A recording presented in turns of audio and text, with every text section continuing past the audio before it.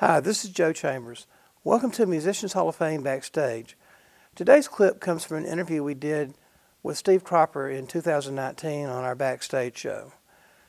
In this clip, we talk about how Otis Redding got his record deal with Stax Records and the tragedy of losing him in the plane crash.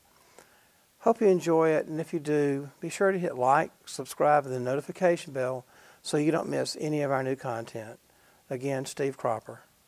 So, Otis, I mean, you know, I can't imagine what that must have been like to hear that Otis had gone, you know.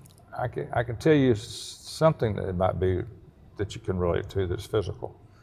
He is the only singer that I ever had to open their mouth and say something that made the hair on my arm stand up. When he did "These Arms of Mine," hold it. You don't like it? I said, I love it. I'll be right back. I ran up to the control room. I said, Jim, get out here. You got to hear this guy sing. He'd been after us all day long. We were there cutting the band he worked with, Johnny Jenkins and the Pine Toppers. What happened with that was they had a hit song, you may remember this, called Love Twist. They could not get a follow-up. And that is one of the hardest things in the world to do. Once you have a hit, trying to come up with something else that's also a hit. Seldom ever do they better themselves, but they do. Some people come up with hits and others just live on one song. So he was just a singer in that band, and he wanted us to hear him sing. And so Al Jackson told him during the session, stop bugging us. And I've already talked to Cropper. He only holds auditions on Saturday. This was like a Tuesday or Wednesday. I said, or Al told him, he said, you probably won't get to sing for Steve. So after the session that day, and Jim says, well, why don't we end it here and then everybody go home, and so we'll come back tomorrow and try again. So Al comes to me and he said, you know that guy's been bugging me all day long I asked you about? I said, yeah. He said, could you take just 10 seconds and listen to him to get him off my back? Because he just kept bugging him. You got to hear me sing, got to hear me sing. Well, Otis, I guess, knew how good he was or whatever and wanted us to hear him. And that's, I told you the rest of it in front of him. Yeah.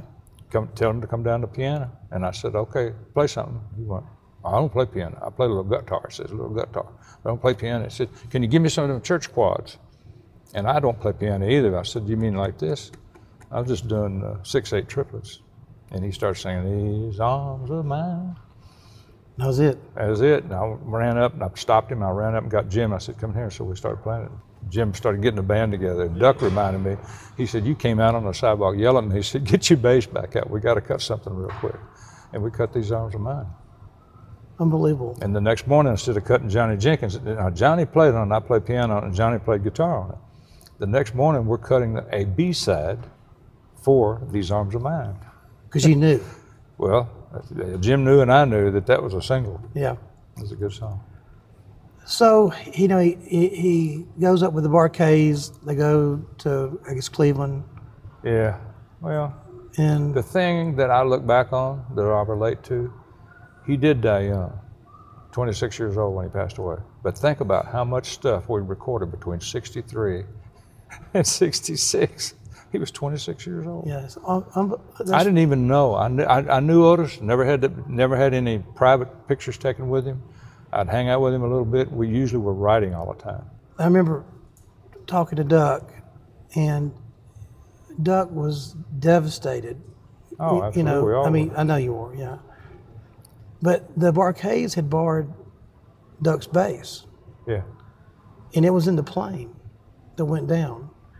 And he said they called him and they said, we've got your bass. You know, they pulled it up.